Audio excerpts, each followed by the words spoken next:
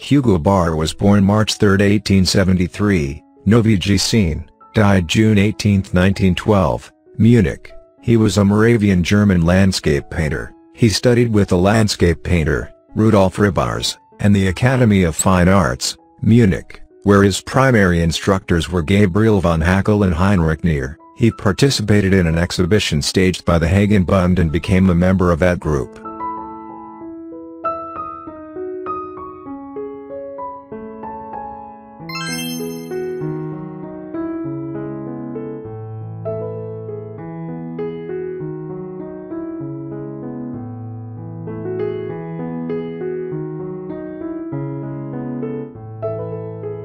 The following year, he had a solo exhibition in Olomouc, near his birthplace. He also exhibited in Brno with the Mährischer Kunstverein, the German equivalent of the SVUM. At this time, he came under the influence of Gustav Klimt and was associated with the Vienna Secession. Later he helped establish the Association of German-Moravian Visual Artists in Brno and became its vice-chairman. The chairman was Hugo Charlemont, but Baar organized all of the group's activities.